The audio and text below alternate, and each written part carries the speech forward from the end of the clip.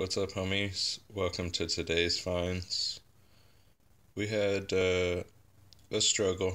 I couldn't really find anything until I was almost done finding, and then I found three pretty significant pieces. Actually, four. At the end of the trail, there was a waterfall, and I found this cross. It's a hematite cross, and it seems like they soldered something to the top like an eyelet, and it broke off. So that was cool. At the end of the trail, there was a waterfall and a cross, and it was special. So I had this glass here that we found in a video.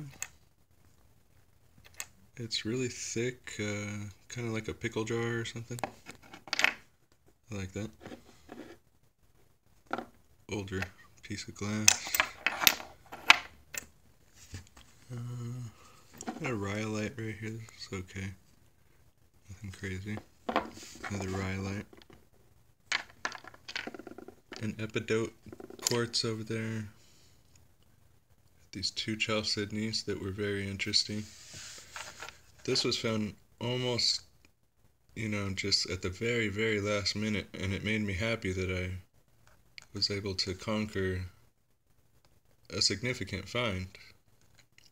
Before that, I was calling this a significant find. And this is a fiberglass insulator. I've not seen one of those before, but I'm starting to appreciate it more and more because of how much of a patina it has. And this is what I was more hoping for. I found this in the same area. So somehow they started switching to fiberglass and then nothing. But this is cool because it's fluorescent and it has a spot where there's purple on the right there. And it's going to be hard to pick up,